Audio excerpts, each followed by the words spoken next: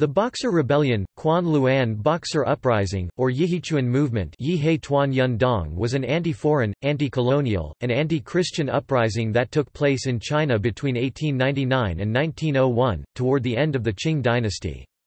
They were motivated by proto-nationalist sentiments and by opposition to Western colonialism and the Christian missionary activity that was associated with it.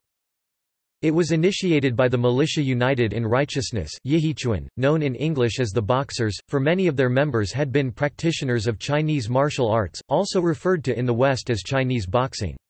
The uprising took place against a background that included severe drought and disruption caused by the growth of foreign spheres of influence. After several months of growing violence in Shandong and the North China Plain against the foreign and Christian presence in June 1900, Boxer fighters, convinced they were invulnerable to foreign weapons, converged on Beijing with the slogan "Support the Qing government and exterminate the foreigners." Foreigners and Chinese Christians sought refuge in the legation quarter. In response to reports of an armed invasion by Allied American, Austro-Hungarian, British, French, German, Italian, Japanese, and Russian forces to lift the siege, the initially hesitant Empress Dowager Cixi supported the Boxers and on June 21 issued an imperial decree declaring war on the foreign powers. Diplomats, foreign civilians, and soldiers as well as Chinese Christians in the legation quarter were detained for 55 days by the Imperial Army of China and the Boxers. Chinese officialdom was split between those supporting the Boxers and those favoring conciliation, led by Prince Qing. The supreme commander of the Chinese forces, the Manchu general Zhonglu, later claimed he acted to protect the besieged foreigners. Many officials refused the imperial order to fight against foreigners in their mutual protection of southeast China, because Qing had lost the First Sino-Japanese War 5 years before. The Eight-Nation Alliance, after being initially turned back, brought 20,000 armed troops to China, defeated the Imperial Army, and arrived at Peking on August 14, relieving the siege of the legations. Uncontrolled plunder of the capital and the surrounding countryside ensued, along with the summary execution of those suspected of being Boxers. The Boxer Protocol of 7 September 1901 provided for the execution of government officials who had supported the Boxers, provisions for foreign troops to be stationed in Beijing, and 450 million taels of silver—approximately $10 billion at 2018 silver prices and more than the government's annual tax revenue—to be paid as indemnity over the course of the next 39 years to the 8 nations involved. The Empress Dowager then sponsored a set of institutional and fiscal changes in a failed attempt to save the dynasty. Historical background. Origins of the Boxers. The Righteous and Harmonious Fists arose in the inland sections of the northern coastal province of Shandong, long known for social unrest, religious sects, and martial societies. American Christian missionaries were probably the first to refer to the well-trained, athletic young men as «boxers» because of the martial arts and weapons training they practiced. Their primary practice was a type of spiritual possession which involved the whirling of swords, violent prostrations, and chanting incantations to deities. The opportunities to fight back Western encroachment and colonization were especially attractive to unemployed village men, many of whom were teenagers. The tradition of possession and invulnerability went back several hundred years but took on special meaning against the powerful new weapons of the West. The Boxers, armed with rifles and swords, claimed supernatural invulnerability towards blows of cannon, rifle shots, and knife attacks. Furthermore, the Boxer groups popularly claimed that millions of soldiers of heaven would descend to assist them in purifying China of foreign oppression. These beliefs are characteristic of millenarian movements of nativist resistance, especially the characteristic magical belief, shared by the ghost dancers of North America and the Cartelite cults of Africa, that the believer could be rendered invulnerable to bullets. In 1895, in spite of ambivalence toward their heterodox practices, Yuxian, a Manchu who was then prefect of Kaozhou and would later become provincial governor, used the Big Swords Society in fighting bandits. The Big Swords, emboldened by this official support, also attacked their local Catholic village rivals, who turned to the church for protection. The Big Swords responded by attacking Catholic churches and burning them. "The line between Christians and bandits," remarks one recent historian, "became increasingly indistinct." As a result of diplomatic pressure in the capital, Yuxian executed several big sword leaders, but did not punish anyone else. More martial secret societies started emerging after this. The early years saw a variety of village activities, not a broad movement with a united purpose. Martial folk religious societies such as the Baguadao 8 trigrams prepared the way for the Boxers. Like the Red Boxing School or the Plum Flower Boxers, the Boxers of Shandong were more concerned with traditional social and moral values, such as filial piety, than with foreign influences. One leader, Zhu Hongdang Red Lantern Zhu, started as a wandering healer, specializing in skin ulcers, and gained wide respect by refusing payment for his treatments. Zhu claimed descent from Ming dynasty emperors, since his surname was the surname of the Ming imperial family. He announced that his goal was to revive the Qing and destroy the foreigners. Fu Qing Mie Yang Fu Qing Mie Yang. Causes of conflict and unrest. European legations had a particular jurisdiction status in Peking, they were not subject to Chinese authorities. A den of robbers had been formed in the outbuildings of the German legation, mainly among Lutheran missionaries. They were doing pillage in the city as much as they could, then took shelter in the European legations to escape any punishment for their criminal acts, hence triggering exasperation among the townspeople. The German minister, in an attempt to stop the rising counter-movement, set himself to harangue the mob, but he only succeeded to get himself killed in the turmoil.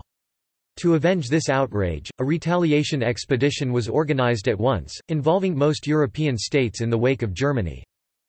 The combination of extreme weather conditions, Western attempts at colonizing China and growing anti-imperialist sentiment fueled the movement. First, a drought followed by floods in Shandong province in 1897–1898 forced farmers to flee to cities and seek food. As one observer said, "I am convinced that a few days' heavy rainfall to terminate the long-continued drought would do more to restore tranquility than any measures which either the Chinese government or foreign governments can take." A major cause of discontent in North China was missionary activity. The Treaty of Tientsin or Tianjin and the Convention of Peking, signed in 1860 after the Second Opium War, had granted foreign missionaries the freedom to preach anywhere in China and to buy land on which to build churches.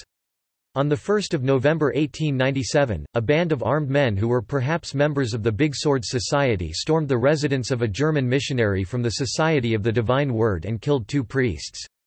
This attack is known as the Juya Incident.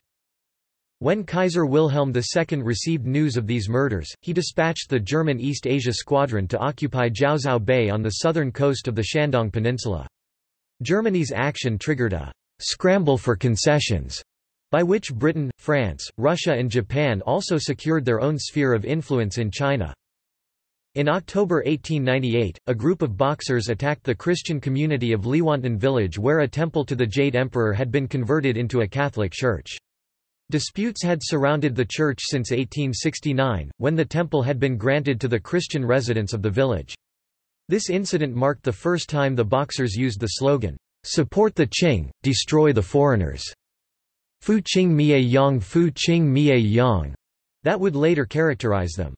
The Boxers called themselves the Militia United in Righteousness. For the first time 1 year later, at the Battle of Senluo Temple October 1899, a clash between Boxers and Qing government troops. By using the word «militia» rather than «boxers», they distanced themselves from forbidden martial arts sects, and tried to give their movement the legitimacy of a group that defended orthodoxy. Aggression toward missionaries and Christians drew the ire of foreign, mainly European, governments. In 1899, the French minister in Beijing helped the missionaries to obtain an edict granting official status to every order in the Roman Catholic hierarchy, enabling local priests to support their people in legal or family disputes and bypass the local officials.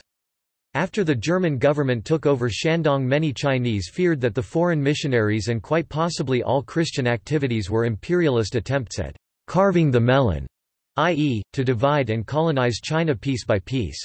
A Chinese official expressed the animosity towards foreigners succinctly, "Take away your missionaries and your opium and you will be welcome." The early growth of the Boxer movement coincided with the 100 Days Reform, the 11th of June to the 21st of September 1898. Progressive Chinese officials, with support from Protestant missionaries, persuaded the Guangxu emperor to institute reforms which alienated many conservative officials by their sweeping nature. Such opposition from conservative officials led Empress Dowager Cixi to intervene and reverse the reforms. The failure of the reform movement disillusioned many educated Chinese and thus further weakened the Qing government. After the reforms ended, the conservative Empress Dowager Cixi seized power and placed the reformist Guangxu emperor under house arrest. The national crisis was widely seen as being caused by foreign aggression. Foreign powers had defeated China in several wars, forced a right to promote Christianity and imposed unequal treaties under which foreigners and foreign companies in China were accorded special privileges, extraterritorial rights and immunities from Chinese law, causing resentment among the Chinese. France, Japan, Russia and Germany carved out spheres of influence, so that by 1900 it appeared that China would likely be dismembered, with foreign powers each ruling a part of the country. Thus, by 1900, the Qing dynasty, which had ruled China for more than 2 centuries, was crumbling and Chinese culture was under assault by powerful and unfamiliar religions and secular cultures. Boxer War. Intensifying crisis. In January 1900, with a majority of conservatives in the imperial court, Empress Dowager Cixi changed her position on the Boxers, and issued edicts in their defense, causing protests from foreign powers. In spring 1900, the Boxer movement spread rapidly north from Shandong into the countryside near Beijing. Boxers burned Christian churches, killed Chinese Christians and intimidated Chinese officials who stood in their way. American Minister Edwin H. Conger cabled Washington, "The whole country is swarming with hungry, discontented, hopeless idlers." On 30 May the diplomats, led by British Minister Claude Maxwell MacDonald, requested that foreign soldiers come to Beijing to defend the legations. The Chinese government reluctantly acquiesced, and the next day a multinational force of 435 Navy troops from 8 countries disembarked from warships and traveled by train from Dagu to Beijing. They set up defensive perimeters around their respective missions. On 5 June 1900, the railway line to Tianjin was cut by Boxers in the countryside and Beijing was isolated. On the 11th of June, at Yongding Gate, the secretary of the Japanese legation, Sugiyama Akira, was attacked and killed by the soldiers of General Dong Fushang, who were guarding the southern part of the Beijing walled city.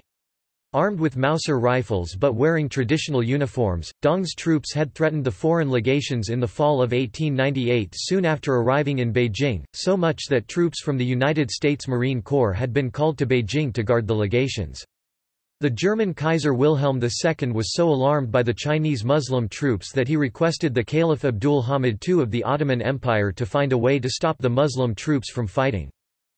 The Caliph agreed to the Kaiser's request and sent Enver Pasha, not the future Young Turk leader, to China in 1901, but the rebellion was over by that time. Also on the 11th of June, the first Boxer, dressed in his finery, was seen in the legation quarter. The German minister, Clemens von Kettler, and German soldiers captured a Boxer boy and inexplicably executed him. In response, thousands of Boxers burst into the walled city of Beijing that afternoon and burned many of the Christian churches and cathedrals in the city, burning some victims alive. American and British missionaries had taken refuge in the Methodist mission and an attack there was repulsed by American Marines. The soldiers at the British Embassy and German legations shot and killed several Boxers, alienating the Chinese population of the city and nudging the Qing government toward support of the Boxers. The Muslim Gansu Braves and Boxers, along with other Chinese, then attacked and killed Chinese Christians around the legations in revenge for foreign attacks on Chinese. Seymour expedition. As the situation grew more violent, a second multinational force of 2,000 sailors and marines under the command of the British Vice Admiral Edward Seymour, the largest contingent being British, was dispatched from Dagu to Beijing on 10 June 1900. The troops were transported by train from Dagu to Tianjin with the agreement of the Chinese government, but the railway between Tianjin and Beijing had been severed. Seymour resolved to move forward and repair the railway, or progress on foot if necessary, keeping in mind that the distance between Tianjin and Beijing was only 120 kilometers. When Seymour left Tianjin and started toward Beijing, it angered the imperial court. As a result, the pro-boxer Manchu Prince Duan became leader of the Zhongli Yamen Foreign Office, replacing Prince Qing. Prince Duan was a member of the imperial Aisin-Gioro clan, foreigners called him a blood royal, and Empress Dowager Cixi had named her son as next in line for the imperial throne. He became the effective leader of the Boxers, and was extremely anti-foreigner. He soon ordered the Qing imperial army to attack the foreign forces. Confused by conflicting orders from Beijing, General Ni Shicheng let Seymour's army pass by in their trains. After leaving Tianjin, the convoy quickly reached Langfang, but found the railway there to be destroyed. Seymour's engineers tried to repair the line, but the Allied army found itself surrounded, as the railway both behind and in front of them had been destroyed. They were attacked from all parts by Chinese irregulars and Chinese governmental troops. 5,000 of Dong Fuxiang's Gansu Braves, and an unknown number of Boxers won a costly but major victory over Seymour's troops at the Battle of Langfang on 18 June. As the Allied European army retreated from Langfang, they were constantly fired upon by cavalry, and artillery bombarded their positions. It was reported that the Chinese artillery was superior to the European artillery, since the Europeans did not bother to bring along much for the campaign, thinking they could easily sweep through Chinese resistance. The Europeans could not locate the Chinese artillery, which was raining shells upon their positions. Mining, engineering, flooding and simultaneous attacks were employed by Chinese troops. The Chinese also employed pincer movements, ambushes and sniper tactics with some success against the foreigners. News arrived on 18 June regarding attacks on foreign legations. Seymour decided to continue advancing, this time along the Beihe River, toward Tongzhou, 25 kilometers (16 miles) from Beijing. By the 19th, they had to abandon their efforts due to progressively stiffening resistance and started to retreat southward along the river with over 200 wounded.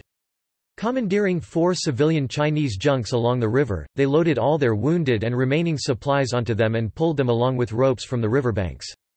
By this point they were very low on food, ammunition and medical supplies.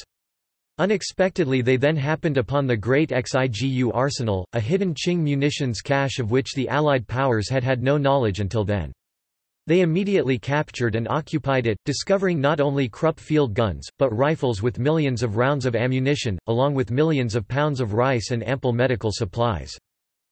There they dug in and awaited rescue. A Chinese servant was able to infiltrate through the Boxer and Qing lines, informing the 8 powers of the Seymour troops' predicament.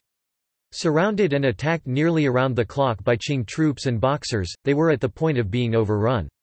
On 25 June, a regiment composed of 1,800 men, 900 Russian troops from Port Arthur, 500 British seamen, with an ad hoc mix of other assorted alliance troops, finally arrived on foot from Tientsin to rescue Seymour. Spiking the mounted field guns and setting fire to any munitions that they could not take, an estimated £3 million worth, Seymour, his force, and the rescue mission marched back to Tientsin, unopposed, on 26 June. Seymour's casualties during the expedition were 62 killed and 228 wounded. Conflicting attitudes within the Qing imperial court. Meanwhile, in Beijing, on 16 June, Empress Dowager Cixi summoned the imperial court for a mass audience and addressed the choices between using the Boxers to evict the foreigners from the city or seeking a diplomatic solution. In response to a high official who doubted the efficacy of the Boxers' magic, Cixi replied, both sides of the debate at the imperial court realized that popular support for the Boxers in the countryside was almost universal and that suppression would be both difficult and unpopular, especially when foreign troops were on the march. 2 factions were active during this debate. On one side were anti-foreigners who viewed foreigners as invasive and imperialistic and evoked a nativist populism. They advocated taking advantage of the Boxers to achieve the expulsion of foreign troops and foreign influences.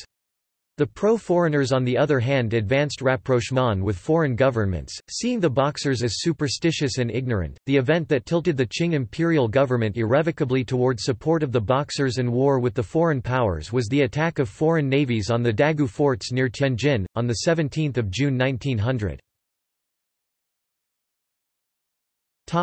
Siege of the Beijing legations. On 15 June, Qing imperial forces deployed electric mines in the river Beihe to prevent the Eight-Nation Alliance from sending ships to attack. With a difficult military situation in Tianjin and a total breakdown of communications between Tianjin and Beijing, the Allied nations took steps to reinforce their military presence significantly. On 17 June they took the Dagu forts commanding the approaches to Tianjin, and from there brought increasing numbers of troops on shore. When CIXI received an ultimatum demanding that China surrender total control over all its military and financial affairs to foreigners, she defiantly stated before the entire Grand Council, "Now they the powers have started the aggression, and the extinction of our nation is imminent. If we just fold our arms and yield to them, I would have no face to see our ancestors after death. If we must perish, why don't we fight to the death?" It was at this point that CIXI began to blockade the legations with the armies of the Peking Field Force, which began the siege. CIXI stated that, "I have always been of the opinion, that the Allied armies had been permitted to escape too easily in 1860. Only a united effort was then necessary to have given China the victory. Today, at last, the opportunity for revenge has come," and said that millions of Chinese would join the cause of fighting the foreigners since the Manchus had provided great benefits on China. On receipt of the news of the attack on the Dagu forts on 19 June, Empress Dowager Cixi immediately sent an order to the legations that the diplomats and other foreigners depart Beijing under escort of the Chinese army within 24 hours. The next morning, diplomats from the besieged legations met to discuss the Empress's offer. The majority quickly agreed that they could not trust the Chinese army. Fearing that they would be killed, they agreed to refuse the Empress's demand. The German imperial envoy, Baron Clemens Freiherr von Ketteler, was infuriated with the actions of the Chinese army troops and determined to take his complaints to the royal court. Against the advice of the fellow foreigners, the Baron left the legations with a single aide and a team of porters to carry his sedan chair. On his way to the palace, von Ketteler was killed on the streets of Beijing by a Manchu captain. His aide managed to escape the attack and carried word of the Baron's death back to the diplomatic compound. At this news, the other diplomats feared they also would be murdered if they left the legation quarter, and they chose to continue to defy the Chinese order to depart Beijing. The legations were hurriedly fortified. Most of the foreign civilians, which included a large number of missionaries and businessmen, took refuge in the British legation, the largest of the diplomatic compounds. Chinese Christians were primarily housed in the adjacent palace of Prince Su, who was forced to abandon his property by the foreign soldiers. On 21 June, Empress Dowager Cixi declared war against all foreign powers. Regional governors who commanded substantial modernized armies, such as Li Hongzhang at Canton, Yuan Shikai in Shandong, Zhang Zedong at Wuhan and Liu Cunyi at Nanjing, refused to join in the imperial court's declaration of war and withheld knowledge of it from the public in the south. Yuan Shikai used his own forces to suppress Boxers in Shandong, and Zhang entered into negotiations with the foreigners in Shanghai to keep his army out of the conflict. The neutrality of these provincial and regional governors left the majority of Chinese out of the conflict.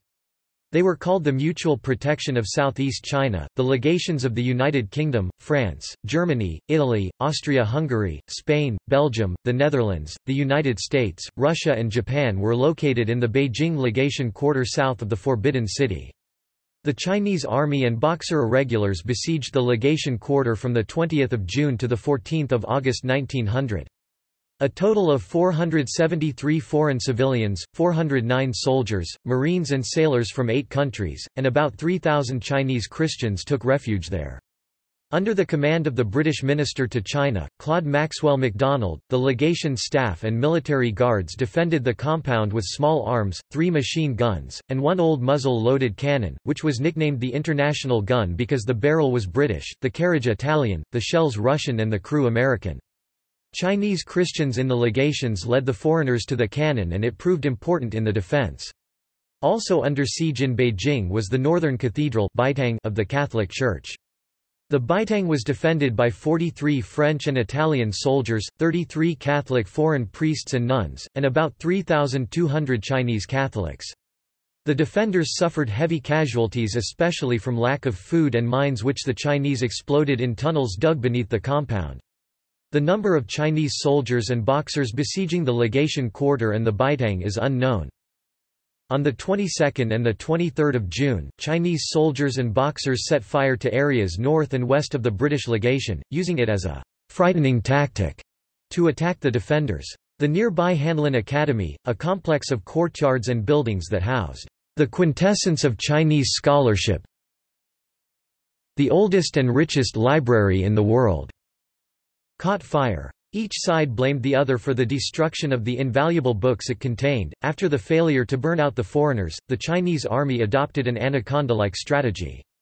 The Chinese built barricades surrounding the legation quarter and advanced, brick by brick, on the foreign lines, forcing the foreign legation guards to retreat a few feet at a time. This tactic was especially used in the Fu, defended by Japanese and Italian sailors and soldiers, and inhabited by most of the Chinese Christians. Fusillades of bullets, artillery and firecrackers were directed against the legations almost every night—but did little damage. Sniper fire took its toll among the foreign defenders. Despite their numerical advantage, the Chinese did not attempt a direct assault on the legation quarter, although in the words of one of the besieged, "It would have been easy by a strong, swift movement on the part of the numerous Chinese troops to have annihilated the whole body of foreigners in an hour." American missionary Frank Gamewell and his crew of "fighting parsons" fortified the legation quarter, but impressed Chinese Christians to do most of the physical labor of building defenses. The Germans and the Americans occupied perhaps the most crucial of all defensive positions, the Tartar Wall. Holding the top of the 45 feet 14 meters tall and 40 feet 12 meters wide wall was vital. The German barricades faced east on top of the wall and 400 yards 370 meters west were the west-facing American positions. The Chinese advanced toward both positions by building barricades even closer. "The men all feel they are in a trap," said the American commander, Capt. John T. Myers, "and simply await the hour of execution." On 30 June, the Chinese forced the Germans off the wall, leaving the American Marines alone in its defense. At the same time, a Chinese barricade was advanced to within a few feet of the American positions, and it became clear that the Americans had to abandon the wall or force the Chinese to retreat. At 2 a.m. on 3 July 56 British, Russian and American Marines and sailors, under the command of Myers, launched an assault against the Chinese barricade on the wall. The attack caught the Chinese sleeping, killed about 20 of them, and expelled the rest of them from the barricades. The Chinese did not attempt to advance their positions on the Tartar Wall for the remainder of the siege. Sir Claude MacDonald said the 13th of July was the most harassing day of the siege. The Japanese and Italians in the Fu were driven back to their last defense line. The Chinese detonated a mine beneath the French legation, pushing the French and Austrians out of most of the French legation. On 16 July, the most capable British officer was killed and the journalist George Ernest Morrison was wounded. But American Minister Edwin Heard Conger established contact with the Chinese government, and on 17 July, an armistice was declared by the Chinese. More than 40% of the legation guards were dead or wounded. The motivation of the Chinese was probably the realization that an Allied force of 20,000 men had landed in China and retribution for the siege was at hand. Officials and commanders at cross purposes. The Manchu general Ronglu concluded that it was futile to fight all of the powers simultaneously, and declined to press home the siege. The Manchu Zheyi, Prince Duan, an anti-foreign friend of Dong Fushang, wanted artillery for Dong's troops to destroy the legations. Ronglu blocked the transfer of artillery to Zheyi and Dong, preventing them from attacking. Ronglu forced Dong Fushang and his troops to pull back from completing the siege and destroying the legations, thereby saving the foreigners and making diplomatic concessions. Ronglu and Prince Qing sent food to the legations, and used their Manchu bannermen to attack the Muslim Gansu Braves, Kansu Braves, in the spelling of the time of Dong Fushang and the Boxers who were besieging the foreigners. They issued edicts ordering the foreigners to be protected, but the Gansu warriors ignored it, and fought against bannermen who tried to force them away from the legations. The Boxers also took commands from Dong Fushang. Ronglu also deliberately hid an imperial decree from General Ni Shicheng. The decree ordered him to stop fighting the Boxers because of the foreign invasion, and also because the population was suffering. Due to Ronglu's actions, General Ni continued to fight the Boxers and killed many of them even as the foreign troops were making their way into China. Ronglu also ordered Ni to protect foreigners and save the railway from the Boxers. Because parts of the railway were saved under Ronglu's orders, the foreign invasion army was able to transport itself into China quickly. General Ni committed thousands of troops against the Boxers instead of against the foreigners. Ni was already outnumbered by the Allies by 4,000 men. General Ni was blamed for attacking the Boxers, as Ronglu let Ni take all the blame. At the Battle of Tientsin, General Ni decided to sacrifice his life by walking into the range of Allied guns. Xu Jingcheng, who had served as the Qing envoy to many of the same states under siege in the legation quarter, argued that the evasion of extraterritorial rights and the killing of foreign diplomats are unprecedented in China and abroad. Xu and 5 other officials urged Empress Dowager Cixi to order the repression of Boxers, the execution of their leaders, and a diplomatic settlement with foreign armies. The Empress Dowager, outraged, sentenced Xu and the 5 others to death for willfully and absurdly petitioning the imperial court and building subversive thought. They were executed on July 28, 1900 and their severed heads placed on display at Keishikao execution grounds in Beijing. Reflecting this vacillation, some Chinese soldiers were quite liberally firing at foreigners under siege from its very onset. Cixi did not personally order imperial troops to conduct a siege, and on the contrary had ordered them to protect the foreigners in the legations. Prince Duan led the Boxers to loot his enemies within the imperial court and the foreigners, although imperial authorities expelled Boxers after they were let into the city and went on a looting rampage against both the foreign and the Qing imperial forces. Older Boxers were sent outside Beijing to halt the approaching foreign armies, while younger men were absorbed into the Muslim Gansu army, with conflicting allegiances and priorities motivating the various forces inside Beijing. The situation in the city became increasingly confused. The foreign legations continued to be surrounded by both Qing imperial and Gansu forces. While Dong Fuxiang's Gansu army, now swollen by the addition of the Boxers, wished to press the siege, Ronglu's imperial forces seemed to have largely attempted to follow Empress Dowager Cixi's decree and protect the legations. However, to satisfy the conservatives in the imperial court, Ronglu's men also fired on the legations and let off firecrackers to give the impression that they, too, were attacking the foreigners. Inside the legations and out of communication with the outside world, the foreigners simply fired on any targets that presented themselves, including messengers from the imperial court, civilians and besiegers of all persuasions. Dong Fuxiang was denied artillery held by Ronglu, which stopped him from leveling the legations, and when he complained to Empress Dowager Cixi on June 23, she dismissively said that, "Your tail is becoming too heavy to wag." The alliance discovered large amounts of unused Chinese Krupp artillery and shells after the siege was lifted. The armistice, although occasionally broken, endured until 13 August when, with an Allied army led by the British Alfred Gassely approaching Beijing to relieve the siege, the Chinese launched their heaviest fusillade on the legation quarter. As the foreign army approached, Chinese forces melted away. Gassely expedition. Foreign navies started building up their presence along the northern China coast from the end of April 1900.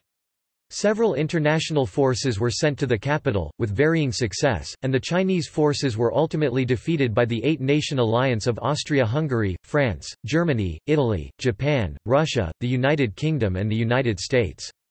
Independent of the alliance, the Netherlands dispatched 3 cruisers in July to protect its citizens in Shanghai. British Lieutenant General Alfred Gassely acted as the commanding officer of the eight-nation alliance, which eventually numbered 55,000. The main contingent was composed of Japanese 20,840, Russian 13,150, British 12,020, French 3,520, US 3,420, German 900, Italian 80, Austro-Hungarian 75, and anti-Boxer Chinese troops. The First Chinese Regiment, Weihaiwei Regiment, which was praised for its performance, consisted of Chinese collaborators serving in the British military. The international force finally captured Tianjin on 14 July under the command of the Japanese Colonel Kureha, after a day of fighting. Notable events included the seizure of the Dagu forts commanding the approaches to Tianjin and the boarding and capture of 4 Chinese destroyers by British commander Roger Keyes. Among the foreigners besieged in Tianjin was a young American mining engineer named Herbert Hoover, who would go on to become the 31st President of the United States. The march from Tianjin to Beijing of about 120 kilometers included about 20,000 Allied troops. On 4 August, there were approximately 70,000 Qing imperial troops and anywhere from 50,000 to 100,000 Boxers along the way. The Allies only encountered minor resistance, fighting battles at Baikang and Yanqing. At Yanqing, the 14th Infantry Regiment of the U.S. and British troops led the assault. The weather was a major obstacle. Conditions were extremely humid with temperatures sometimes reaching 42 degrees Celsius (108 degrees Fahrenheit). These high temperatures and insects plagued the Allies. Soldiers dehydrated and horses died. Chinese villagers killed Allied troops who searched for wells, the heat killed Allied soldiers, who foamed at the mouth. The tactics along the way were gruesome on either side. Allied soldiers beheaded already dead Chinese corpses, bayoneted or beheaded live Chinese civilians, and raped Chinese girls and women. Cossacks were reported to have killed Chinese civilians almost automatically, and Japanese kicked a Chinese soldier to death. The Chinese responded to the alliance's atrocities with similar acts of violence and cruelty, especially towards captured Russians. Lieutenant Smedley Butler saw the remains of 2 Japanese soldiers nailed to a wall, who had their tongues cut off and their eyes gouged. Lieutenant Butler was wounded during the expedition in the leg and chest, later receiving the Brevet Medal in recognition for his actions. The international force reached Beijing on 14 August. Following the defeat of Beiyang Army in the First Sino-Japanese War, the Chinese government had invested heavily in modernizing the Imperial Army, which was equipped with modern Mauser repeater rifles and Krupp artillery. 3 modernized divisions consisting of Manchu Bannermen protected the Beijing metropolitan region. 2 of them were under the command of the anti-Boxer Prince Qing and Ronglu, while the anti-foreign Prince Duan commanded the 10,000-strong Hushaniang, or Tiger Spirit Division, which had joined the Gansu Braves and Boxers in attacking the foreigners. It was a Hushaniang captain who had assassinated the German diplomat Kettler. The tenacious army under Ni Shicheng received Western-style training under German and Russian officers in addition to their modernized weapons and uniforms. They effectively resisted the alliance at the Battle of Tientsin before retreating and astounded the alliance forces with the accuracy of their artillery during the siege of the Tianjin concessions. The artillery shells failed to explode upon impact due to corrupt manufacturing. The Gansu Braves under Dong Fushang, which some sources described as ill-disciplined, were armed with modern weapons but were not trained according to Western drill and wore traditional Chinese uniforms. They led the defeat of the alliance at Longfang in the Seymour expedition and were the most ferocious in besieging the legations in Beijing. Some banner forces were given modernized weapons and Western training, becoming the Metropolitan Banner Forces, which were decimated in the fighting. Among the Manchu dead was the father of the writer Lao Shi. The British won the race among the international forces to be the first to reach the besieged legation quarter. The U.S. was able to play a role due to the presence of U.S. ships and troops stationed in Manila since the U.S. conquest of the Philippines during the Spanish–American War and the subsequent Philippine–American War. In the U.S. military, the action in the Boxer Rebellion was known as the China Relief Expedition. United States Marines scaling the walls of Beijing is an iconic image of the Boxer Rebellion. The British Army reached the legation quarter on the afternoon of 14 August and relieved the legation quarter. The Baitang was relieved on 16 August, first by Japanese soldiers and then, officially, by the French. Evacuation of the Qing imperial court from Beijing to Xi'an. In the early hours of 15 August, just as the foreign legations were being relieved, Empress Dowager Cixi, dressed in the padded blue cotton of a farm woman, the Guangxu Emperor, and a small retinue climbed into 3 wooden ox carts and escaped from the city covered with rough blankets. Legend has it that the Empress Dowager then either ordered that the Guangxu Emperor's favorite concubine, consort Zhen, be thrown down a well in the Forbidden City or tricked her into drowning herself. The journey was made all the more arduous by the lack of preparation, but the Empress Dowager insisted this was not a retreat, rather a tour of inspection. After weeks of travel, the party arrived in Xi'an in Shaanxi province, beyond protective mountain passes where the foreigners could not reach, deep in Chinese Muslim territory and protected by the Gansu Braves. The foreigners had no orders to pursue the Empress Dowager, so they decided to stay put. Russian invasion of Manchuria. The Russian Empire and the Qing Empire had maintained a long peace, starting with the Treaty of Nerchinsk in 1689, but Tsarist forces took advantage of Chinese defeats to impose the Aigun Treaty of 1858 and the Treaty of Peking of 1860, which ceded formerly Chinese territory in Manchuria to Russia, much of which is held by Russia to the present day. Primary. The Russians aimed for control over the Amur River for navigation, and the all-weather ports of Daren and Port Arthur in the Liaodong Peninsula. The rise of Japan as an Asian power provoked Russia's anxiety, especially in light of expanding Japanese influence in Korea. Following Japan's victory in the First Sino-Japanese War of 1895, the triple intervention of Russia, Germany and France forced Japan to return the territory won in Liaodong, leading to a de facto Sino-Russian alliance. Local Chinese in Manchuria were incensed at these Russian advances and began to harass Russians and Russian institutions, such as the Chinese Eastern Railway. In June 1900, the Chinese bombarded the town of Blagoveshensk on the Russian side of the Amur. The Tsar's government used the pretext of Boxer activity to move some 200,000 troops into the area to crush the Boxers. The Chinese used arson to destroy a bridge carrying a railway and a barracks on 27 July. The Boxers destroyed railways and cut lines for telegraphs and burned the Yantai mines. By the 21st of September, Russian troops took Jilin and Liaodong, and by the end of the month completely occupied Manchuria, where their presence was a major factor leading to the Russo-Japanese War.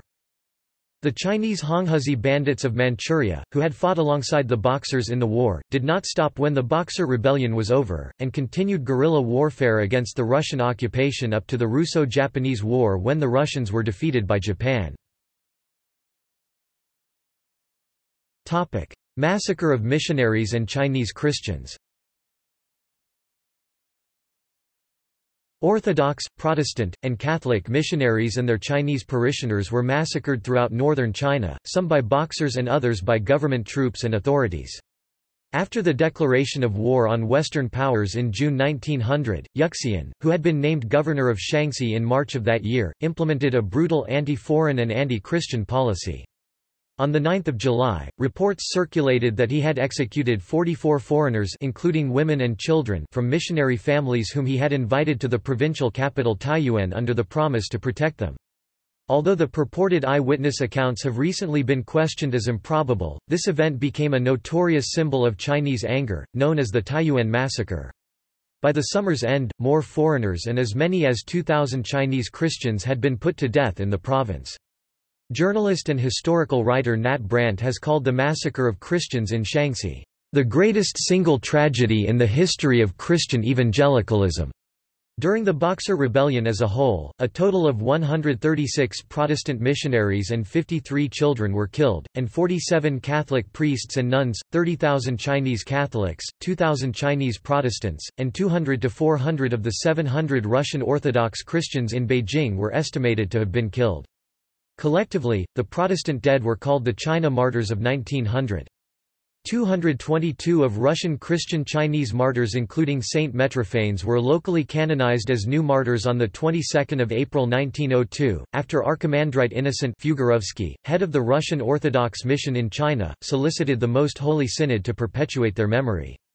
This was the first local canonization for more than 2 centuries. The Boxers went on to murder Christians across 26 prefectures. Aftermath. Occupation, looting and atrocities. Beijing, Tianjin, and other cities in northern China were occupied for more than 1 year by the International Expeditionary Force under the command of German General Alfred Graf von Walder See. Atrocities by foreign troops were common. French troops ravaged the countryside around Beijing on behalf of Chinese Catholics. The Americans and British paid General Yuan Shikai and his army, the Right Division, to help the Eight-Nation Alliance suppress the Boxers. Yuan Shikai's forces killed tens of thousands of people in their anti-Boxer campaign in Zhili province and Shandong after the alliance captured Beijing. Yuan operated out of Baoding during the campaign, which ended in 1902. Li Hongzhang commanded Chinese soldiers to kill Boxers to assist the foreign invaders. From the Chinese point of view, as well as reports from contemporary Western observers, German, Russian, and Japanese troops received the greatest criticism for their ruthlessness and willingness to wantonly execute Chinese of all ages and backgrounds, sometimes burning and killing entire village populations. The German force arrived too late to take part in the fighting, but undertook punitive expeditions to the countryside. Kaiser Wilhelm II on July 27 during departure ceremonies for the German relief force included an impromptu, but intemperate reference to the Hun invaders of continental Europe, which would later be resurrected by British propaganda to mock Germany during the First World War and Second World War. Should you encounter the enemy, he will be defeated. No quarter will be given. Prisoners will not be taken. Whoever falls into your hands is forfeited.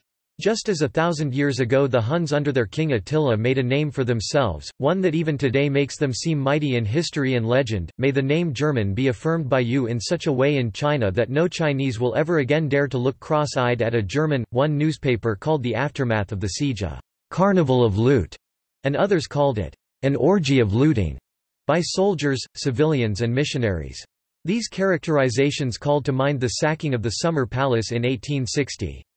Each nationality accused the others of being the worst looters. An American diplomat, Herbert G. Squires, filled several railroad cars with loot. The British legation held loot auctions every afternoon and proclaimed, "Looting on the part of British troops was carried out in the most orderly manner." However, one British officer noted, "It is one of the unwritten laws of war that a city which does not surrender at the last and is taken by storm is looted." For the rest of 1900–1901, the British held loot auctions every day except Sunday in front of the main gate to the British legation. Many foreigners, including Sir Claude Maxwell MacDonald and Lady Ethel MacDonald and George Ernest Morrison of the Times, were active bidders among the crowd. Many of these looted items ended up in Europe. The Catholic Baitang or North Cathedral was a salesroom for stolen property. The American commander General Adna Chaffee banned looting by American soldiers, but the ban was ineffectual. Some, but by no means all Western missionaries took an active part in calling for retribution.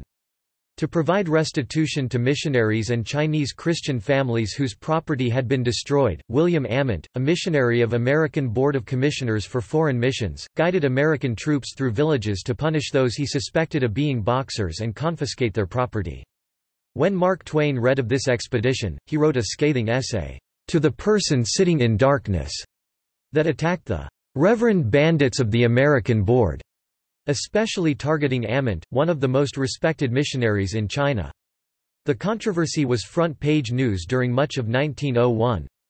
Ament's counterpart on the distaff side was doughty British missionary Georgina Smith, who presided over a neighborhood in Beijing as judge and jury. While one historical account reported that Japanese troops were astonished by other alliance troops raping civilians, others noted that Japanese troops were looting and burning without mercy, and that Chinese women and girls by hundreds have committed suicide to escape a worse fate at the hands of Russian and Japanese brutes. Roger Keyes, who commanded the British destroyer Fame and accompanied the Gasilea expedition, noted that the Japanese had brought their own regimental wives, prostitutes, to the front to keep their soldiers from raping Chinese civilians. Thousands of Chinese women committed suicide. The Daily Telegraph journalist E. J. Dillon stated it was to avoid rape by alliance forces, and he witnessed the mutilated corpses of Chinese women who were raped and killed by the alliance troops. The French commander dismissed the rapes, attributing them to "gallantry of the French soldier." A foreign journalist, George Lynch, said, "There are things that I must not write, and that may not be printed in England, which would seem to show that this Western civilization of ours is merely a veneer over savagery." Many Bannermen supported the Boxers and shared their anti-foreign sentiment. The German minister Clemens von Ketteler was assassinated by a Manchu. Bannerman had been devastated in the First Sino-Japanese War in 1895 and Banner armies were destroyed while resisting the invasion. In the words of historian Pamela Crossley, their living conditions went, "from desperate poverty to true misery." When thousands of Manchus fled south from Aigun during the fighting in 1900, their cattle and horses were stolen by Russian Cossacks who then burned their villages and homes to ashes. The clan system of the Manchus in Aigun was obliterated by the despoliation of the area at the hands of the Russian invaders, under the lead of some highly ranked officials including Li Hongzhang, Yuan Shikai and Zhang Zedong. Several provinces in the southeast formed the Southeastern Mutual Protection during this period to avoid the further expansion of the chaos or the worsening of the situation between China and Western powers. These provinces claimed to be neutral and refused to fight either the Boxers or the Eight-Nation Alliance. Reparations. After the capture of Peking by the foreign armies, some of Empress Dowager Cixi's advisors advocated that the war be carried on, arguing that China could have defeated the foreigners as it was disloyal and traitorous people within China who allowed Beijing and Tianjin to be captured by the Allies, and that the interior of China was impenetrable. They also recommended that Dong Fushan continue fighting. The Empress Dowager Cixi was practical, however, and decided that the terms were generous enough for her to acquiesce when she was assured of her continued reign after the war and that China would not be forced to cede any territory. On 7 September 1901, the Qing Imperial Court agreed to sign the Boxer Protocol, also known as Peace Agreement between the Eight-Nation Alliance and China. The protocol ordered the execution of 10 high-ranking officials linked to the outbreak and other officials who were found guilty for the slaughter of foreigners in China. Alphonse Mumm, Freiherr von Schwarzenstein, Ernest Sato and Komura Jutaro signed on behalf of Germany, Britain and Japan, respectively. China was fined war reparations of 450 million taels of fine silver, approximately equals 540 million troy ounces, 17,000 t at 1.20 zt tael, for the loss that it caused. The reparation was to be paid within 39 years, and would be 982,238,150 taels with interest 4% per year included. To help meet the payment, it was agreed to increase the existing tariff from an actual 3.18% to 5%, and to tax hitherto duty-free merchandise. The sum of reparation was estimated by the Chinese population, roughly 450 million in 1900, to let each Chinese pay 1 tael. Chinese custom income and salt tax were enlisted as guarantee of the reparation.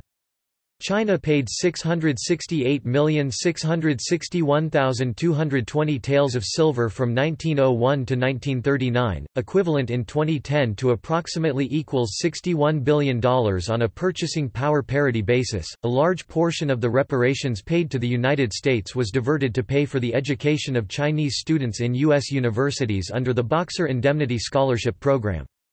To prepare the students chosen for this program, an institute was established to teach the English language and to serve as a preparatory school. When the first of these students returned to China, they undertook the teaching of subsequent students. From this institute was born Tsinghua University. Some of the reparation due to Britain was later earmarked for a similar program. The China Inland Mission lost more members than any other missionary agency. 58 adults and 21 children were killed. However, in 1901, when the Allied nations were demanding compensation from the Chinese government, Hudson Taylor refused to accept payment for loss of property or life in order to demonstrate the meekness and gentleness of Christ to the Chinese. The Belgian Catholic Vicar Apostolic of Ordos, Mgr. Alphonse Berman wanted foreign troops garrisoned in Inner Mongolia, but the governor refused. Berman petitioned the Manchu Enming to send troops to Hedao, where Prince Duan's Mongol troops and General Dong Fuxiang's Muslim troops allegedly threatened Catholics. It turned out that Berman had created the incident as a hoax. The Qing government did not capitulate to all the foreign demands. The Manchu governor Yuxian was executed, but the imperial court refused to execute the Han Chinese general Dong Fuxiang, although he had also encouraged the killing of foreigners during the rebellion. Empress Dowager Cixi intervened when the alliance demanded him executed, and Dong was only cashiered and sent back home. Instead, Dong lived a life of luxury and power in exile in his home province of Gansu. Upon Dong's death in 1908, all honors which had been stripped from him were restored and he was given a full military burial. Long-term consequences. The European great powers finally ceased their ambitions of colonizing China, having learned from the Boxer rebellions that the best way to deal with China was through the ruling dynasty, rather than directly with the Chinese people, a sentiment embodied in the adage, "The people are afraid of officials, the officials are afraid of foreigners, and the foreigners are afraid of the people." Lao Bai Xing Pa Guan Guan Pa Yang Gui Zi Pa Lao Bai Xing, and even briefly assisted the Qing in their war against the Japanese to prevent a Japanese domination in the region. Concurrently, this period marks the ceding of European great power interference in Chinese affairs, with the Japanese replacing the Europeans as the dominant power for their lopsided involvement in the war against the Boxers as well as their victory in the First Sino-Japanese War. With the toppling of the Qing that followed and the rise of the nationalist Kuomintang, European sway within China was reduced to symbolic status.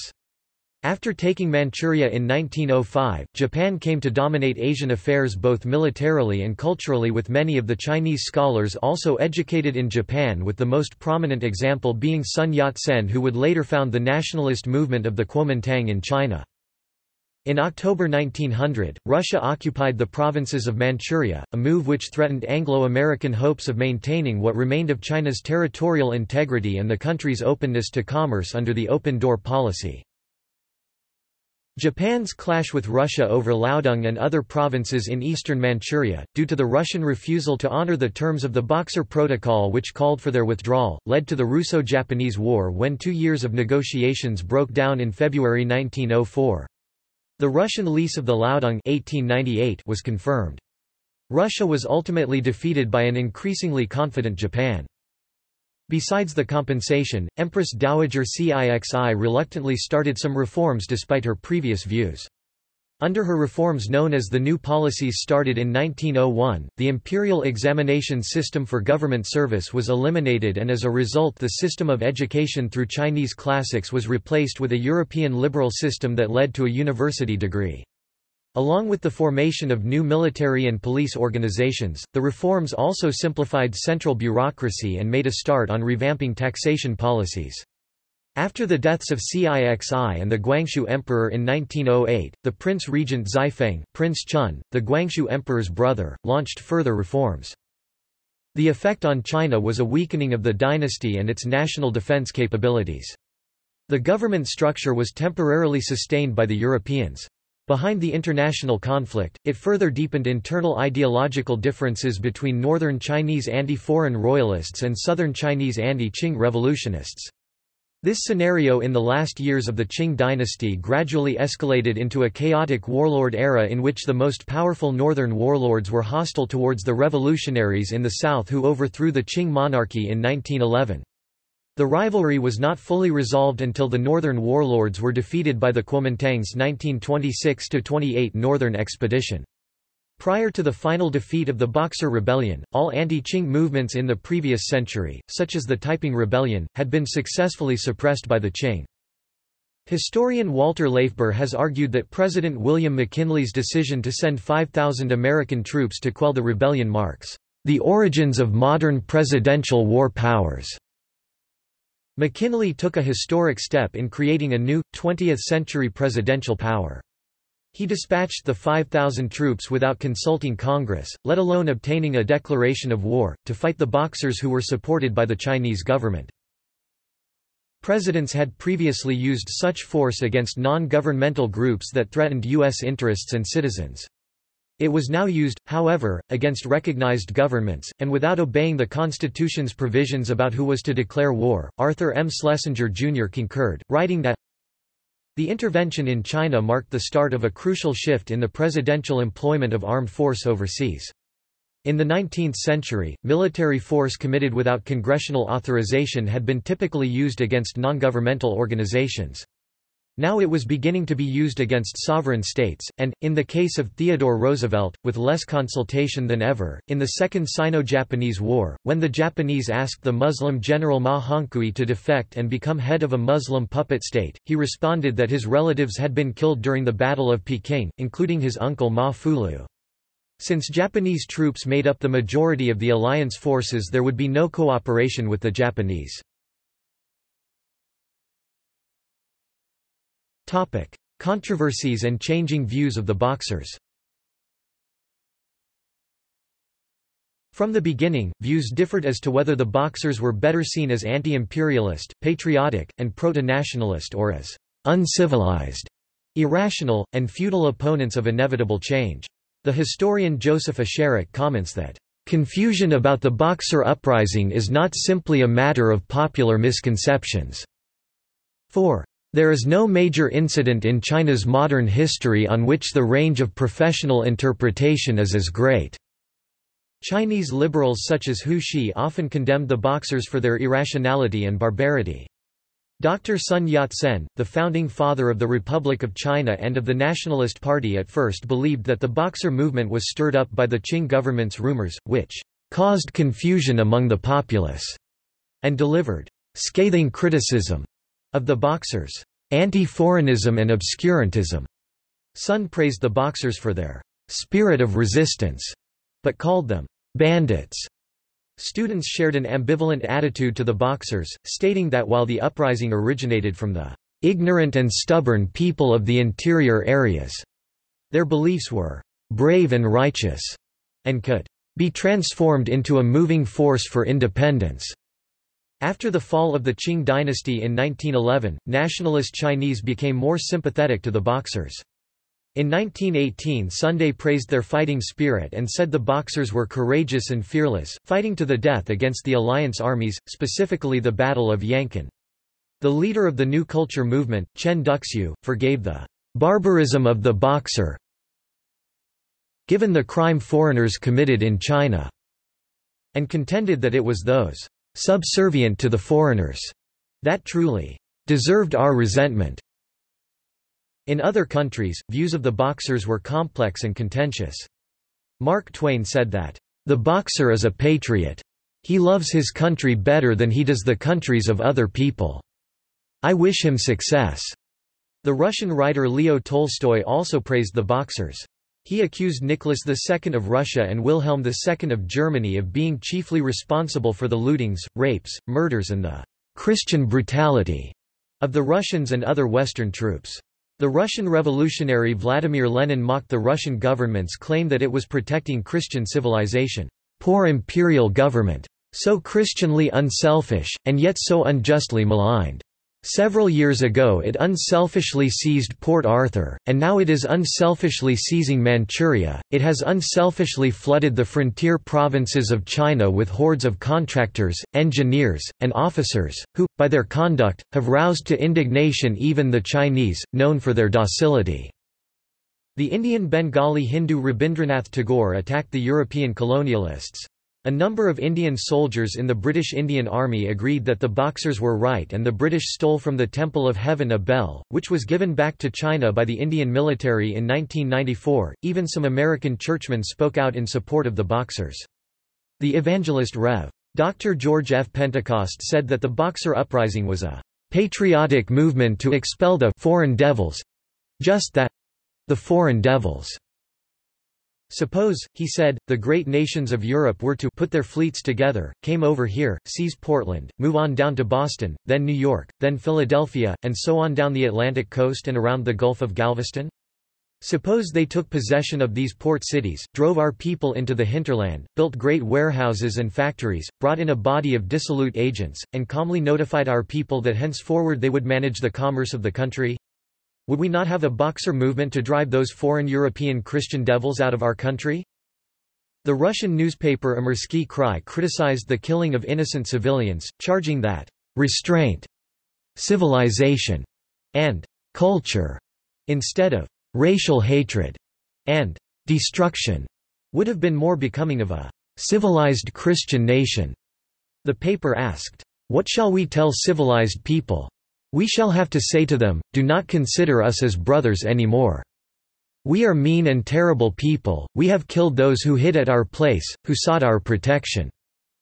The events also left a longer impact. The historian Robert Bickers found that for the British in China the Boxer rising served as the equivalent of the Indian mutiny, and came to represent the Yellow Peril. Later events, he adds, such as the Chinese nationalist revolution of the 1920s and even the activities of the Red Guards of the 1960s, were perceived as being in the shadow of the Boxers. In Taiwan and Hong Kong, history textbooks often present the Boxer as irrational. But in the People's Republic of China, government textbooks described the Boxer movement as an anti-imperialist, patriotic peasant movement whose failure was due to the lack of leadership from the modern working class, and described the International Army as an invading force.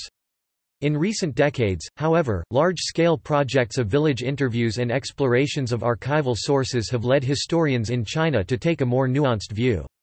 Some non-Chinese scholars, such as Joseph Escherich, have seen the movement as anti-imperialist, while others hold that the concept, nationalistic, is anachronistic because the Chinese nation had not been formed and the Boxers were more concerned with regional issues. Paul Cohen's recent study includes a survey of the Boxers as myth, showing how their memory was used in changing ways in 20th-century China from the New Culture movement to the Cultural Revolution. In recent years, the Boxer question has been debated in the People's Republic of China. In 1998, the critical scholar Wang Yi argued that the Boxers had features in common with the extremism of the Cultural Revolution. Both events had the external goal of liquidating all harmful pests and the domestic goal of eliminating bad elements of all descriptions. And this relation was rooted in cultural obscurantism. Wang explained to his readers the changes in attitudes towards the Boxers from the condemnation of the May 4 movement to the approval expressed by Mao Zedong during the Cultural Revolution.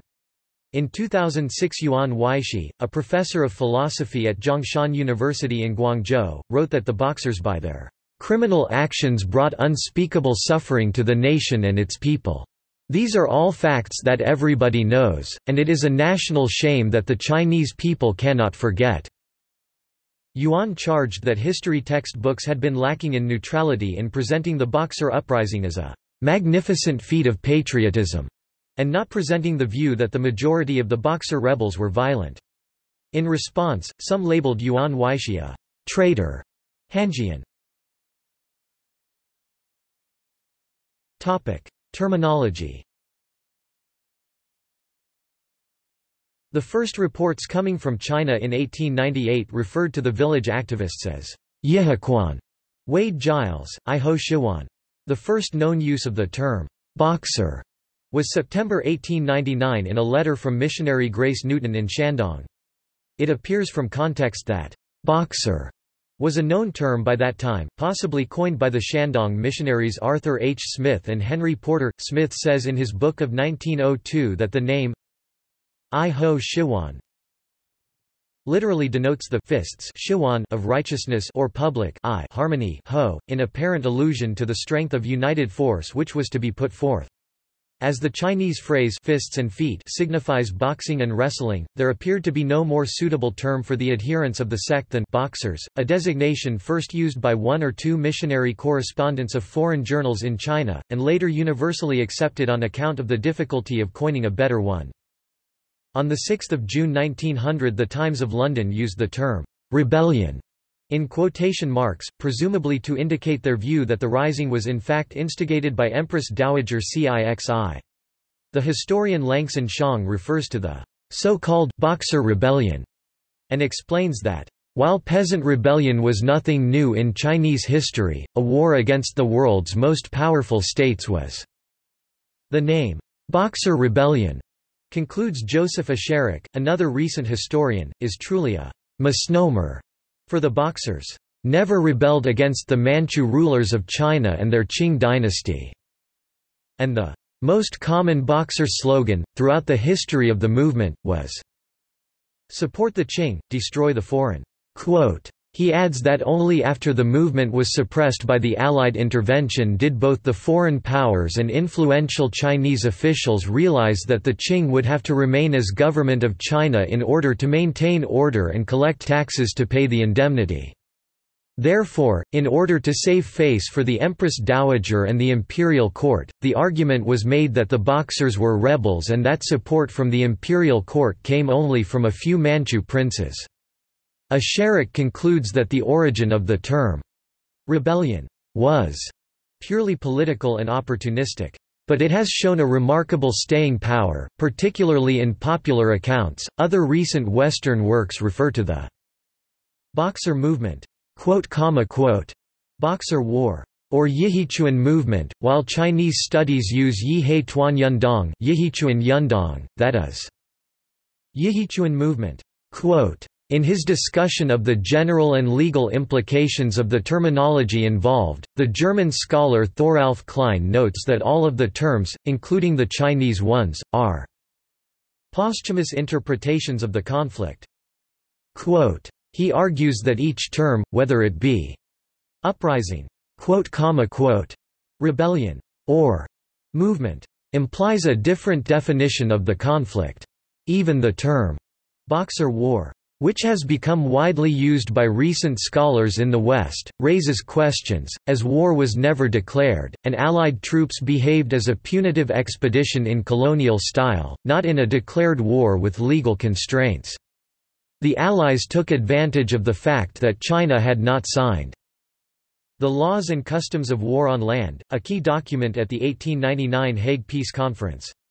They argued that China had violated its provisions but themselves ignored them. Later representations.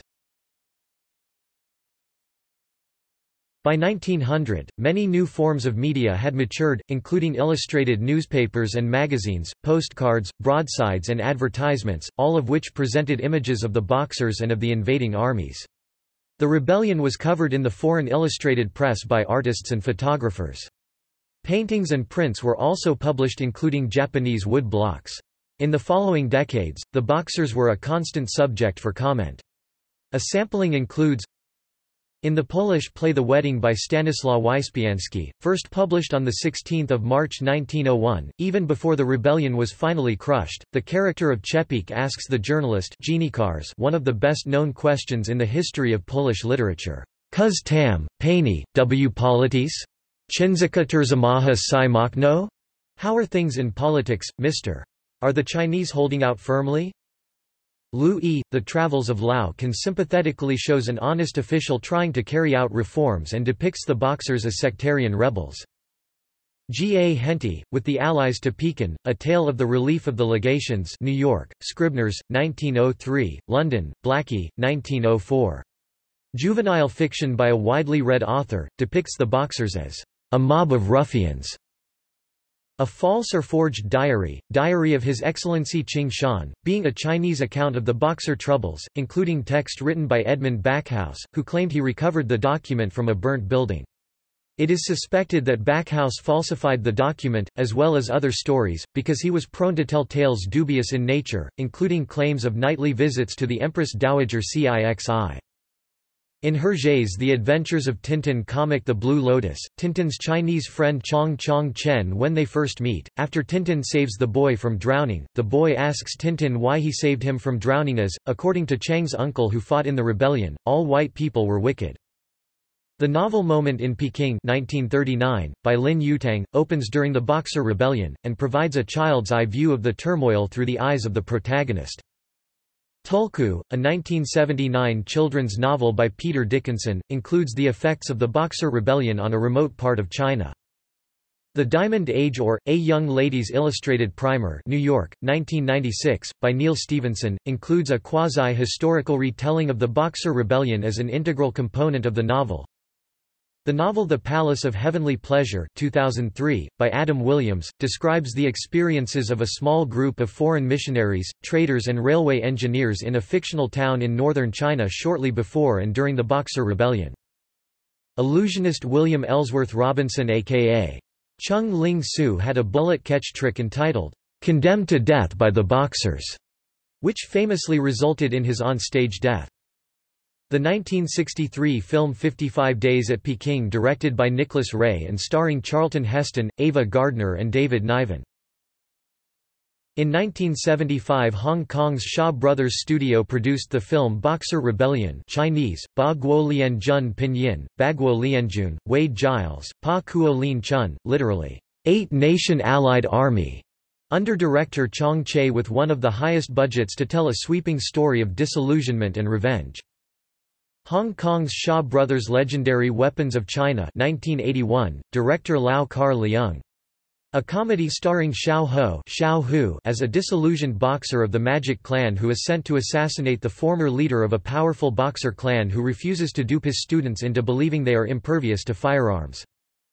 There are several flashbacks to the Boxer Rebellion in the television shows Buffy the Vampire Slayer and Angel. During the conflict, Spike kills his first Slayer to impress Drusilla, and Angel decisively splits from Darla. The 2003 film, Shanghai Nights, starring Jackie Chan and Owen Wilson, shows that the Boxers still exist, working for Lord Rathbone, who wants to assassinate many members of the British royal family. The Last Empress Boston, 2007, by An Chi-min, describes the long reign of the Empress Dowager Cixi, in which the Siege of the Legations is one of the climactic events in the novel. Mo, Yan. Sandalwood Death. Viewpoint of villagers during Boxer Uprising. The pair of graphic novels by Jean Luen Yang, with color by Lark Pian, Boxers and Saints, describes the bands of foreign missionaries and soldiers who roam the countryside bullying and robbing Chinese peasants. Little Bao, harnessing the powers of ancient Chinese gods, recruits an army of Boxers, commoners trained in kung fu who fight to free China from foreign devils. The 2013 video game BioShock Infinite featured the Boxer Rebellion as a major historical moment for the floating city of Columbia. Columbia, in an effort to rescue American hostages during the rebellion, opened fire upon the city of Peking and burned it to the ground. These actions resulted in the United States recalling Columbia, which led to its secession from the Union. The Boxer Rebellion is the historical backdrop for the episode titled, Kung Fu Crabtree. Season 7, Episode 16, aired 24 March 2014 of the television series Murdoch Mysteries, when Chinese officials visit Toronto in 1900 in search of Boxers who have fled from China. See also References. Citations. Sources. Cohen, Paul A. 1997. History in Three Keys, The Boxers as Event, Experience, and Myth. Columbia University Press. ISBN 0-231-10651-3. Elliott, Jane E. 2002. Some Did It for Civilization, Some Did It for Their Country, A Revised View of the Boxer War. Hong Kong, Chinese University Press. ISBN 978219730. David D. Buck. Review. The China Quarterly 173 2003, 234–237. Calls this a strong revisionist account. Edgerton, Robert B. 1997. Warriors of the Rising Sun, A History of the Japanese Military, Illustrated ed. W. W. Norton and Company. ISBN 0393040852. Asherik, Joseph W. 1987. The Origins of the Boxer Uprising. University of California Press. ISBN 0-520-06459-3. Harrington, Peter 2001. Peking 1900, The Boxer Rebellion. Oxford, Osprey. ISBN 1-84176-181-8. Klein, Thoralf 2008. The Boxer War, The Boxer Uprising. Online Encyclopedia of Mass Violence. Leonard, Robert R. The China Relief Expedition Joint Coalition Warfare in China Summer 1900 PDF. The Johns Hopkins University Applied Physics Laboratory. Archived from the original PDF on 6 December 2016. Retrieved 8 August 2014. Preston, Diana 2000. The Boxer Rebellion, The Dramatic Story of China's War on Foreigners That Shook the World in the Summer of 1900. New York, Walker. ISBN 0802713610. Questia Pay Edition, British title, Besieged in Peking, The Story of the 1900 Boxer Rising London, Constable, 1999 Thompson, Larry Clinton 2009. William Scott Ament and the Boxer Rebellion, Heroism, Hubris, and the Ideal Missionary. Jefferson, N.C., McFarland. ISBN 0-78645-338-9. Xiong, Langson 2003. The Origins of the Boxer War, A Multinational Study. Psychology Press. ISBN 0-7007-1563-0. Further reading. General accounts and analysis. In addition to the books listed under references, general accounts can be found in such textbooks as Jonathan Spence, In Search of Modern China, pp. 230–235, Keith Schappa, Revolution and Its Past, pp. 118–123, and Emmanuel Hsu, ch. 16, The Boxer Uprising, in the Rise of Modern China 1990. Robert A. Bickers and R. G. Tiedemann, eds, The Boxers, China, and the World. Lanham, Rowman and Littlefield, 2007. ISBN 978-0-7425-5394-1. Robert A. Bickers, The Scramble for China, Foreign Devils in the Qing Empire, 1800–1914 London, Allen Lane, 2011, David D. Buck, Recent Studies of the Boxer Movement, Chinese Studies in History 20 1987. Introduction to a special issue of the journal devoted to translations of recent research on the Boxers in the People's Republic. Purcell, Victor 1963. The Boxer Uprising, A Background Study, online edition David Silby. The Boxer Rebellion and the Great Game in China. New York, Hill and Wang, 2012. 273p. ISBN 9780809094776. In Our Time – Discussion show on the Boxer Rebellion. BBC Radio 4. Missionary experience and personal accounts. Brandt, Nat 1994. Massacre in Shanxi. Syracuse University Press. ISBN 0-8156-0282-0. The Story of the Oberlin Missionaries at Taiguo, Shaanxi. Clark, Anthony E. 2015. Heaven in Conflict, Franciscans and the Boxer Uprising in Shaanxi. Seattle and London, University of Washington Press. ISBN 978-0-295-99400-0. Price, Eva Jane. China Journal, 1889–1900, An American Missionary Family During the Boxer Rebellion, 1989. ISBN 0-684-18951-8. Review, Susanna Ashton, Compound Walls, Eva Jane Price's Letters from a Chinese Mission, 1890–1900, Frontiers 1996–17 3, 80–94. ISSN 0160-9009. The Journal of the Events Leading Up to the Deaths of the Price Family. Scharf, Frederick A., and Peter Harrington 2000. China 1900, The Eyewitnesses Speak. London, Greenhill. ISBN 1-85367-410-9. Excerpts from German, British, Japanese, and American soldiers, diplomats and journalists. Scharf, Frederick A., and Peter Harrington 2000. China 1900, The Artist's Perspective. London, Greenhill. ISBN 1-85367-409-5. Bell, P., and Clements, R. 2014. Lives from a Black Tin Box. ISBN 978-1-86024-931-0. The Story of the Xinzhou Martyrs, Shaanxi Province. Allied intervention, the Boxer War, and the aftermath. Bowden, Lynn E. and Christopher Warner. The Boxer Rebellion. London, Osprey, Men-at-Arms Series 95, 1979. ISBN 0-85045-335-6. PBK, Illustrated History of the Military Campaign. Fleming, Peter 1959. The Siege at Peking. New York, Harper. ISBN 0-88029-462-0. Havia, James L. Leaving a Brand on China, Missionary Discourse in the Wake of the Boxer Movement, Modern China 18.3 1992, 304–332. Havia, James L. A Reign of Terror, Punishment and Retribution in Beijing and Its Environs, Chapter 6, in English Lessons, The Pedagogy of Imperialism in Nineteenth-Century China. Durham, N.C., Duke University Press, 2003, pp. 195–240.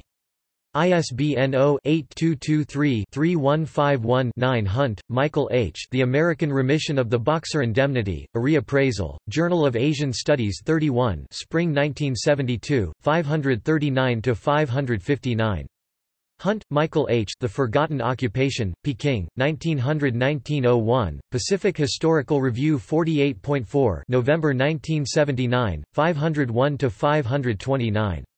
Langer, William. The Diplomacy of Imperialism 1890–1902 2nd ed., 1950, pp. 677–709. Contemporary accounts and sources. Broomhall, Marshall 1901. Martyred Missionaries of the China Inland Mission, with a record of the perils and sufferings of some who escaped. London, Morgan and Scott. A Contemporary Account. Conger, Sarah Pike 1909, Letters from China with particular reference to the Empress Dowager and the Women of China 2nd ed., Chicago, A. C. McClurg E. H. Edwards, Fire and Sword in Shanxi, The Story of the Martyrdom of Foreigners and Chinese Christians New York, Rayvale, 1903 Isaac Taylor Headland, Chinese Heroes, Being a Record of Persecutions Endured by Native Christians in the Boxer Uprising New York, Cincinnati, Eaton and Mains, Jennings and Pye, 1902. Arnold Henry Savage Landor, China and the Allies New York, Scribners, 1901. 010081998 Google Book, 1 Pierre Loti, The Last Days of Pekin Boston, Little, Brown & Co., 1902, Tr. Of Les Derniers Jours de Pékin Paris, Lévy, 1900. W. A. P. Martin, The Siege in Peking, China Against the World New York, F. H. Rayvale Company, 1900. Putnam Wheel, Bertram Lennox, 1907. Indiscreet Letters from Peking, Being the Notes of an Eyewitness, which set forth in some detail, from day to day, the real story of the siege and sack of a distressed capital in 1900, the year of Great Tribulation. Dodd, Mead. Free ebook. Project Gutenberg. Arthur H. Smith, China in Convulsion New York, F. H. Rayvale Co., 1901.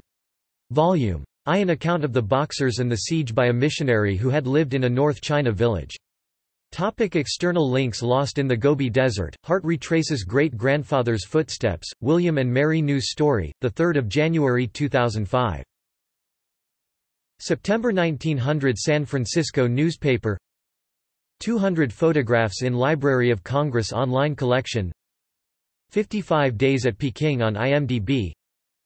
Pa Kuo Lin Chun on IMDb. University of Washington Libraries Digital Collections, Robert Henry Chandless Photographs. Proceedings of the 10th Universal Peace Congress, 1901. Pictures from the Siege of Peking, from the Caldwell K. Varan Archives. Eyewitness account, When the Allies Entered Peking, 1900, an excerpt of Pierre Loti's Les Derniers Jours de Pékin 1902. Documents of the Boxer Rebellion China Relief Expedition, 1900–1901 National Museum of the U.S. Navy selected naval documents.